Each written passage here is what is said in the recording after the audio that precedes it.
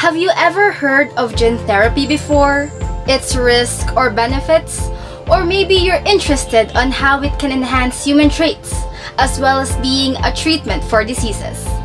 Hi, I'm Patricia, and my team and I... Hi guys, I'm Nielo. Hi, I'm Tricia. I'm Cass. And I'm Cedrei. Are here to make you aware of all of these. Let's get started.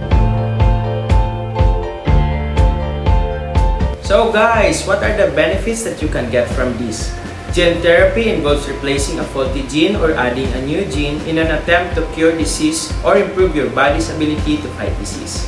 Gene therapy has the potential to treat a wide range of diseases including cancer, cystic fibrosis, heart disease, diabetes, hemophilia, and AIDS. Gene therapy has the potential to improve or restore function in affected tissues or cells over time, allowing a patient to manage his or her disease without the need for ongoing treatments.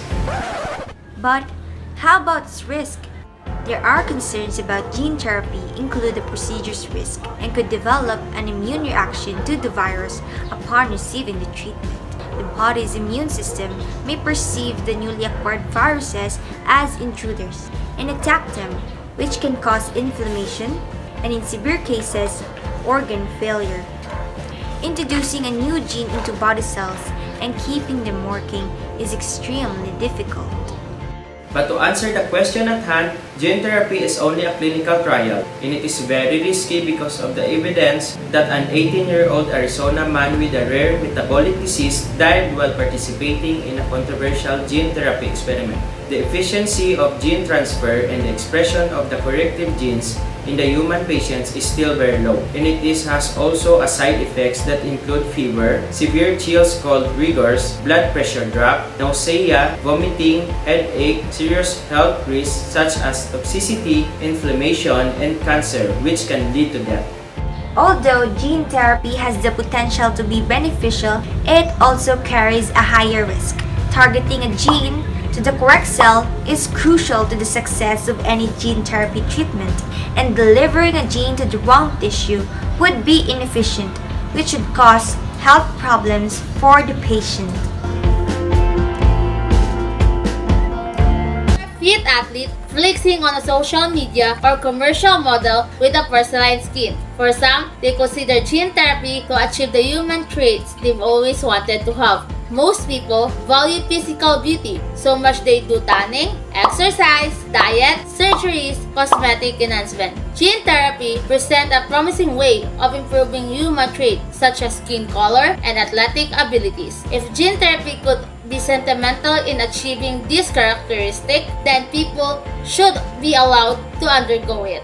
In 2018, Chinese scientists discovered a special gene, KITLG, that controls skin color and resists cold temperature, while CRISPR, a method of genetic editing to design the future athletes, can increase a person's mass or body proportion. As of now, further studies and evaluation is needed to assist gene therapy. However, people should understand the pros and cons of the processes and even the risk involved in achieving their #body goals. As long as their safety is assured and they are capable of paying for it, then they should be allowed. As we all know, our cells contain parts called genes, and they mostly control the chemical reaction in the cell that determines the growth and the function of a human being. We inherit some of our genes from our parents, and thus, the parents pass on certain traits to their offspring.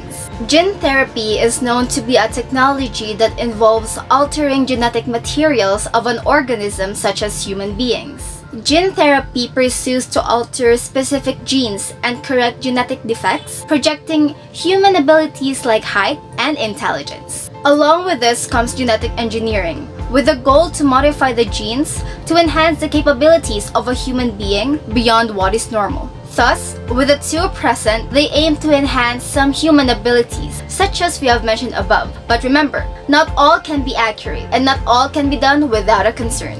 Analyze the answer given. Yes, it can be allowed, but given the risk and the limited studies that are shown, it is better to not go through with it when it is not recommended or needed, or wait for the near future where more tests and studies will be done, and specialists and doctors can suggest these options to you. Now, this might be one of the anticipated questions asked. Gene therapy is a promising possibility for the treatment of these diseases. With the help of genetically modified viruses, DNA is introduced into cell in order to repair or replace defective genes. By using this method, scientists have discovered a quicker and more efficient treatment for the cells. In order for both researchers and scientists to further the success rate of gene therapy and make it able to be more widely used, it is better first to have the clinical trial, because people are different from one another, and as a result, different reactions the body will have. By promoting gene therapy that is more effective, it will be more valuable to those who will use it. It is better and more reliable than other sources. Because of its accuracy, gene therapy has the potential to eliminate cancer cells without damaging the healthy tissues. Furthermore, cancer gene therapy may provide alternatives to when a disease does not respond to other older treatments. Gene therapy is something that is not that widely known, especially for youth our age. But hopefully, with those questions answered, you have been more informed and given insights regarding this subject matter. Don't you agree, team? Yes, Pat. I hope our viewers have gained some insights in those few questions. Remember, it is better first to be informed or do your research before going through a process that you are clueless about. That's true. Yup. It's better than safe than sorry.